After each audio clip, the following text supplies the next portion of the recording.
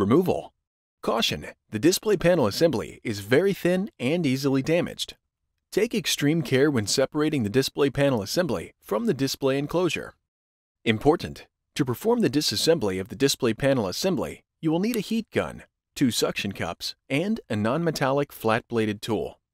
Important: the heat gun should be set to approximately 100 degrees Celsius. Important: make careful note of the locations of the adhesive strips that secure the display panel assembly to the display enclosure. Avoid heating any areas of the display that do not have adhesive strips present. Heat the top edge of the display panel assembly for 7 to 10 minutes, making sure to avoid the area around the webcam. Place a suction cup on both the front and back sides of the tablet near the webcam lenses and carefully separate the top edge of the display panel assembly from the display enclosure.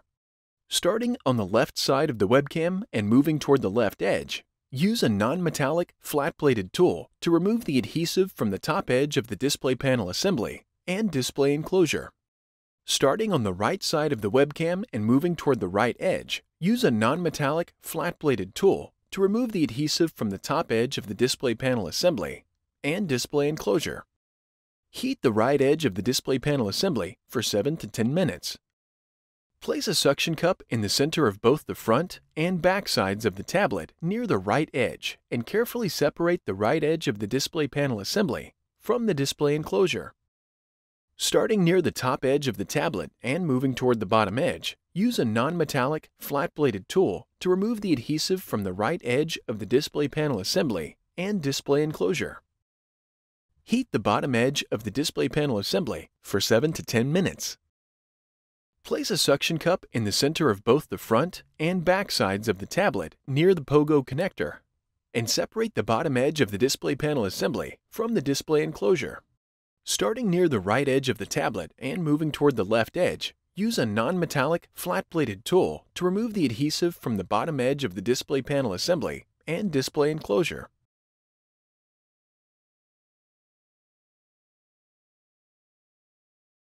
On the back of the tablet, heat the left edge of the display enclosure for 7 to 10 minutes. Place a suction cup on both the front and back sides of the tablet near the USB port and partially separate the left edge of the display panel assembly from the display enclosure.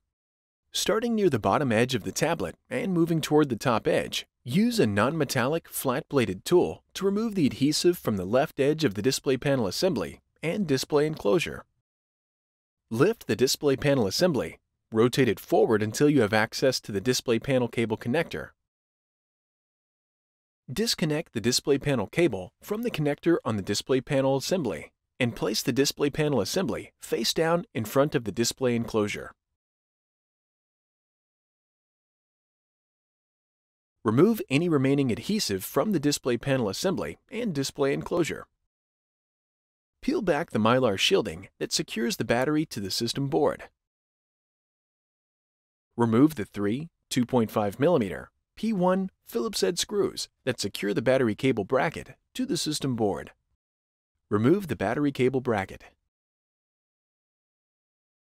Disconnect the battery cable from the connector on the system board. Remove the retention tape that covers the touchscreen ZIF connector on the touchscreen board. Using minimal force, lift the locking bar up on the touchscreen ZIF connector and disconnect the touchscreen ribbon cable from the touchscreen board.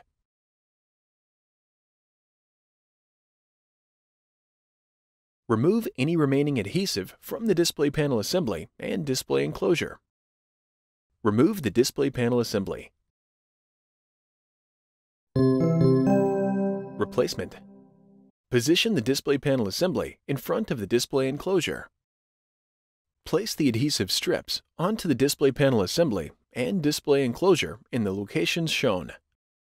Insert the touchscreen ribbon cable into the touchscreen ZIF connector on the touchscreen board and press the locking bar down to lock the cable into place. Replace the retention tape that covers the touchscreen ZIF connector on the touchscreen board. Connect the battery cable into the connector on the system board. Place the battery cable bracket into position on the system board.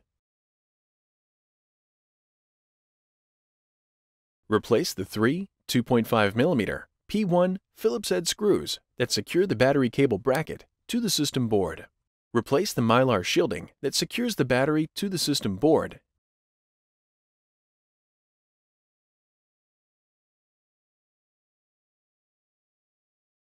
Insert the display panel cable into its connector on the display panel assembly and replace the retention tape.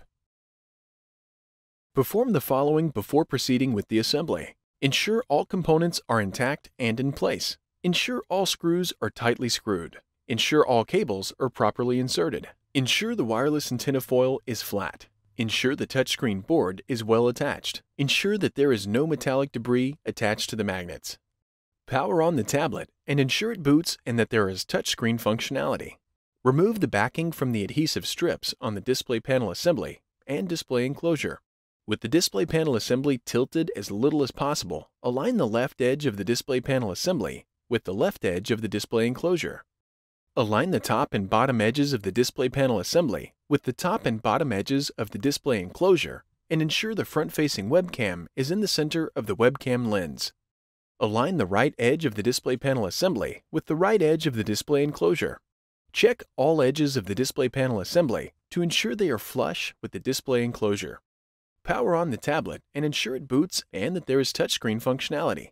Place the tablet in the cold pressing jig. Set the cold pressing jig to 7 kg and press the tablet for 15 seconds.